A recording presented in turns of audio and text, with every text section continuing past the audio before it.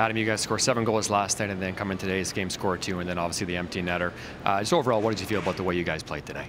They played a good game over there. They obviously didn't give us a lot, and we feel like we didn't give them a lot either. So it's kind of a defensive game. I think tomorrow we obviously want to create a little bit more offensively, but continue to not give them much. So we're just gonna have to look at the video obviously, and try to create more offensively. When they got that goal at the start of the third period, was there ever a sense of urgency, or did you guys feel confident just sticking to the way you guys have been playing? I think we're a very confident team in there. We have great goalies that we know are going to hold it down, and right from the back end up, I think we're confident with our lineup. So when things like that happen, there's no panic in our game, I don't think, and we just keep going. Playing on a line today with Dmitry Timashov and Jerry Brocka. How do you think that felt playing with two offensively skilled players like that? Yeah, I like playing with those guys. We've played together the last couple games, and when we get out there, we feel pretty comfortable together.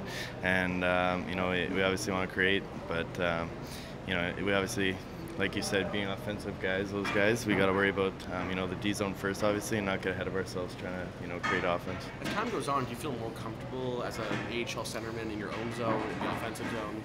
Yeah, I think obviously when you first come in, there's a little bit of an adjustment that you got to make. Coming from junior, there was times where you'd blow the zone and try to create offense because you're allowed to. But now if you try to do that, they're going to capitalize on opportunities. So you just got to be a little bit smarter, I think, and more defensive minded when you're playing up here. To you, what would be the biggest difference between the OHL game and the AHL game? Pardon me, sorry? What's the biggest adjustment you've had to make just in terms of the style of play? I think everyone can capitalize. I think coming from the dub, teams have a big difference, I think, from the top guys to the bottom guys in here. Everyone, is able to make plays and able to capitalize. So it doesn't matter who you're out there against. You got to make sure that you're playing well in your own zone. And, like I said before, being defensive-minded instead of just offensive-minded. You haven't scored as well, obviously, as you did in your junior career. Was that frustrating at first, or have you started to, kind of trust the process with that?